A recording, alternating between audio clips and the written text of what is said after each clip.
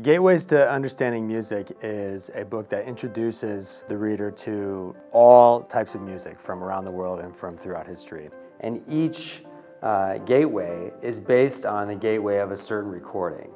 And that recording serves as a kind of portal into a musical world. My hope is that they provide a model for someone encountering any kind of music for a set of questions and a set of kind of thinking tools that can help someone really familiarize themselves and understand music that might seem pretty outside of their grid, or to help them really understand more deeply music that they already like. For me, writing about music in a book like this is really inseparable from my life as a musician and as a composer.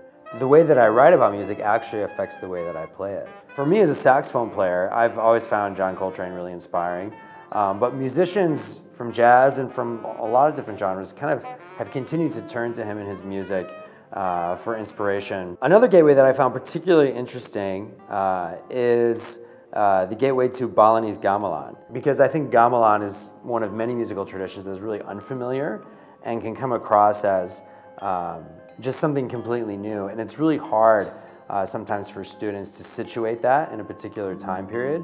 We have all of those gateways to the blues, to early modernism and European classical music through Stravinsky, through the gateway to ragtime. We have all these things kind of in the same chapter alongside Balinese gamelan to say, you know, all these things were happening in the world at the same time in many different places, but you can start to see how these things are interrelated. Really kind of at the heart of this book is that value that, you know, all of us are living here in the world together. Music is this kind of almost easy entrance point into understanding people.